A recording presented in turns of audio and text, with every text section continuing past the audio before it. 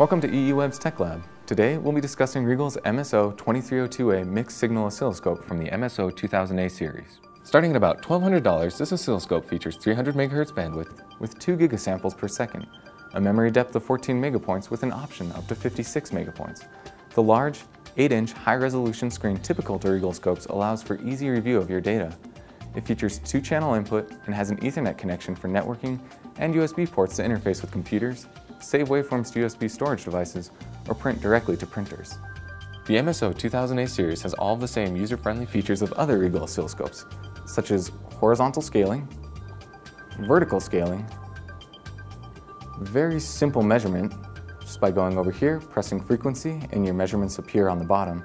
There's also a very nice color coding here, so you know that here, yellow is your channel 1 and blue is your channel 2. However, what sets this oscilloscope apart from the other Rigol oscilloscopes we've reviewed here at EEWeb is that this is designed specifically to fit into the growing market of low-speed serial signaling. Earning its name of mixed signal, you can compare an analog and a digital signal directly. This is especially useful in regards to DACs, being able to see the digital components and the analog composite at the same time. The mixed signal portion of the oscilloscope has a digital input right here, wherein you can put up to 16 bits of input.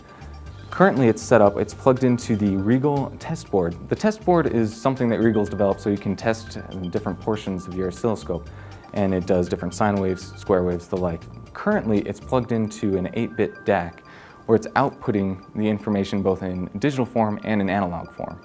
So we're going to move our level 1, our channel 1, to the DAC output of the analog form.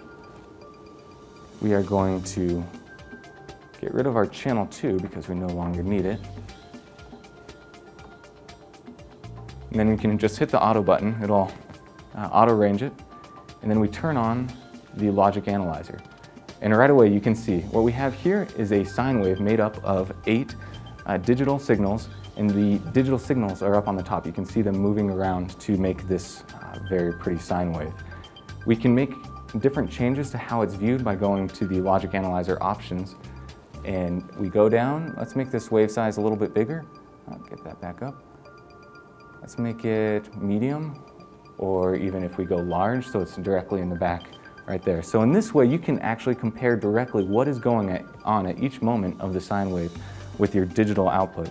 In this way, if you have any issues with your DAC, you can see exactly what you need to do.